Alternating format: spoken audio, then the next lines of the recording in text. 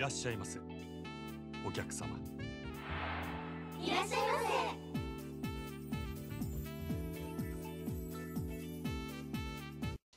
Welcome, everyone, to the final episode of Cabaret Club Czar, and after beating the Mastermind in Club Moon, if you choose to do so, this section here is training with Mana. Now, Mana, normally people would ignore her and just train her naturally because after all, they just got finished beating Cabaret Club Czar, or they could just pursue Mana's training because she does have a side quest, and more importantly, completing that side quest will add a video to Gandhara, and more importantly, you will also get CP, and if you haven't already done so, you would complete Mr. Libido. With everything that I said, bear in mind that Mana, despite loving everything she does about her job, she is very oblivious and clueless to love. In fact, she doesn't know what love is. The moment she feels like she's in love, she thinks that she's getting a heart attack. Yes, that's how clueless she is. Also, she can be a sadist. An absolute sadist that can ask random questions and cause Majima to, well, be embarrassed with a smile on her face. Oh, and also she talks about the economy, and one of the questions literally is, no, actually one of the answers literally is, will crash. Another reason I said that Majima caused the inflation, because he's the one who caused that. That was, again, a side quest. So with that said, just like before, if you want to pause and look at the answers, by all means, that's why I did what I did. Just so I can cut to the chase, get to the multiple choice answers, select the right one, and have it to where you will be able to breeze through this no problem. Though you'll be going through cutscenes, unlike me, who actually went through the cutscenes and recorded the answers. So that just makes things a little bit easier on you. And bear in mind this, Mana has 3 sessions first, then a date, then another session, then another date, then the final date, and then the final session, yes. Thankfully, this will be the last time you will ever have to do any more training with hostesses for the remainder of this game. Also, I just want to point out something. This will be the last time as Majima you're going to be playing Count Up, and more importantly, the last time as Majima as you're going to be going disco dancing. Because I've already beaten the side quest that is entangled with the disco dancing. Unfortunately, I'm not going to be able to beat that with Kiryu. Nope. No siree. The Isobe fan is not worth it. Just letting you know. Again, for those of you who have not played Count Up is literally throwing a dart and your total for each round starts to add up. And just like with Hibiki, in order for you to win this, it's best to go for either a hat trick for the bullseye or a high-ton. That is your only way to win. High-tons are very hard to get with the regular darts. Master darts, you could get them no problem. Oh, that was freaking close. That was really close, and she's gotten more than... Oh, she managed to get a double 20... Oh, a triple 20. See what I told you about the computer actually trying to go for high-tons? That's what they're going to do. That's how they do things.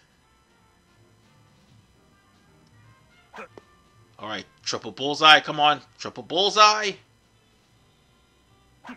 Booyah! that just made things a hell of a lot easier for me. All I need her to do is just screw up and I win this. Oh. No! Oh, sweet Jesus! If she would have hit 3 of those, I would have lost. Automatically. I'm losing now! Alright. We just gotta turn the tide on her. Bullseye? Why am I going for a triple 20? Just go for a bullseye, you fool. Go for a bullseye.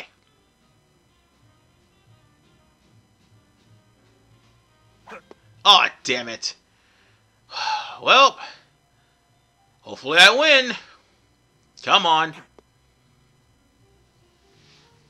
Okay, fine. Lotan. I'll take that. Hopefully I'll win this one. Hopefully she screws up. 20. 20. Oh, she screwed up.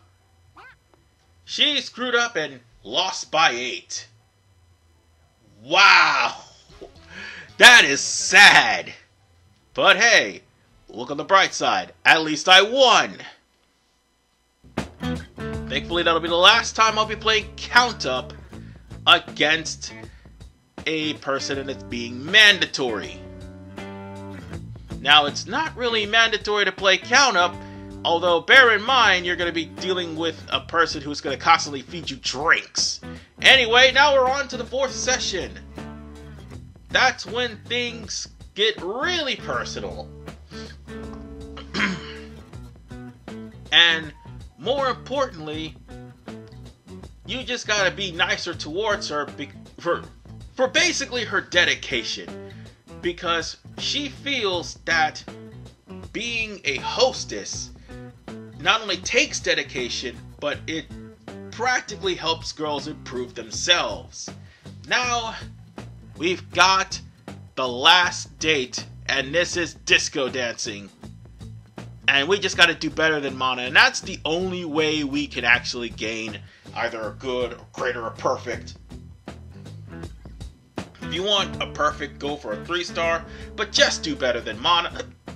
Because otherwise, even if you do get a 3-star, if Mana beats you, the date will be bad, and you'll have to start all over again. Oh god, I got the hiccups. But thankfully, the dance session didn't go so bad, and I won. So now we can move on to the final session. Oh, by the way, during this, Mana ended up calling out sick a couple of times, so that's why it took me so long to do this. So, with that said, we basically are going to finish off the last of her session.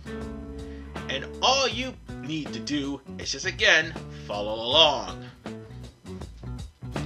And again, Mana will be, how should I put it? Completely dense about love. To the point where there's just no reason for her to be that dense. Look on the bright side. At least she didn't have a spell put on her that makes her oblivious to love and sex or anything else.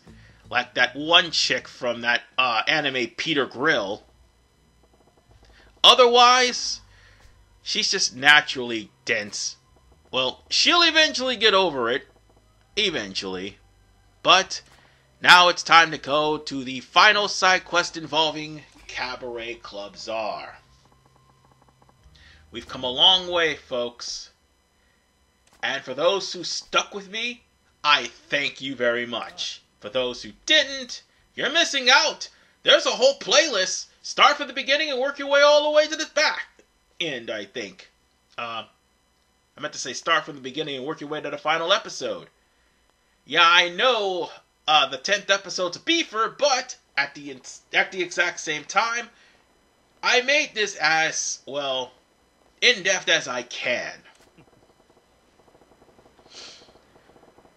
And with that said, I should warn you to bring incomparable Habu drinks if you have them available, or just bring some healing drinks. And more importantly, if you have any money left, use that to up Majima's skills, because this last side quest is in fact a battle.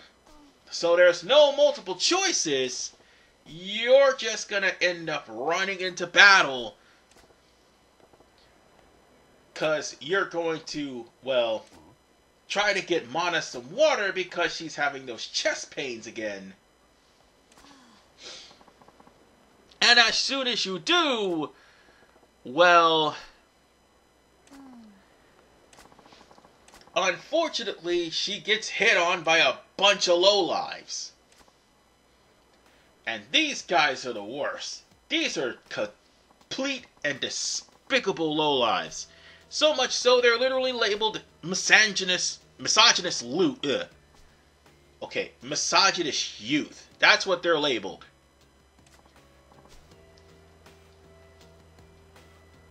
And this one's called a misogynist prick.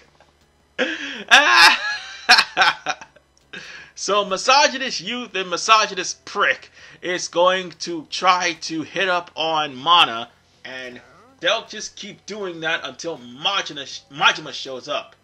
You're in no control of this. Until, that is, we get to the battle. Then that's when you're going to be in control, so you can whip their ass.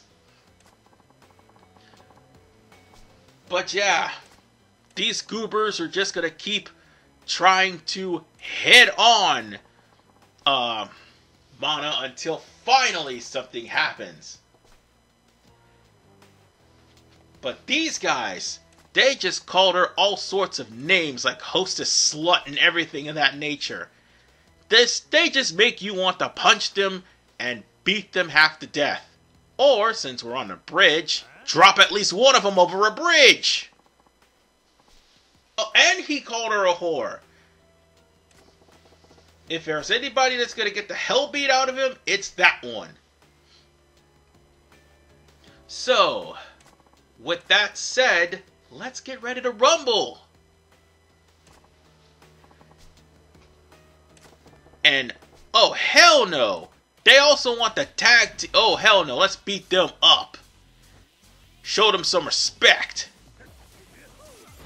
But here's the thing, misogynist prick and misogynist youth, they, how should I put this, do not have that big of a health bar.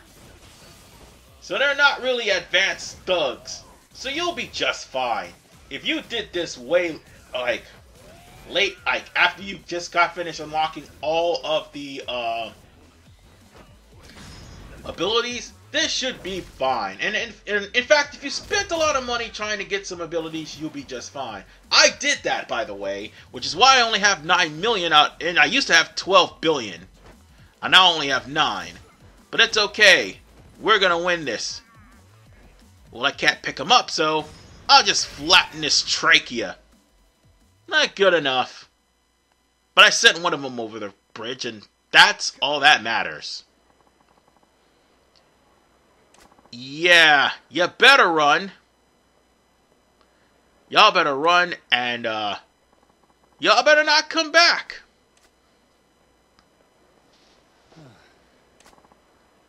So, with that said, Mana will pretty much be done. And also, after this side quest, Mana's video is going to be available. In fact, if you've already completed the side quest with each and every hostess, their videos should be available. Every single one of them. And now that I stop and think about it, there are some girls whose videos are available if you happen to meet them as well. And not to mention the friendships. The friendships with certain girls, their videos are going to be there. And I think there's also a few videos that are available after certain side quests. Like, for instance, that one girl that we had to save from the fake yellow turbans, she had a video too. So, yeah. go on ahead and watch those videos as they appear. Because after you do, you're going to get some completion points from doing so. So, with that said, Mana has shown her sadistic side because she was trying to say that she was in love with Majima, but she wanted to keep it a secret because she was just, you know, being childish. But with that said, this side quest is done. That means only one thing. There's only literally 2 more side quests for Majima left. I'm not kidding. There's only 2. And we can't get to that one until we get to chapter 10. But we can get to the other one in the next episode of Yakuza 0, because we're going to be going back to the main playthrough in part 69. This is RFman985. Thank you for sticking with me in the Cabaret Club Czar. Peace out, and take care.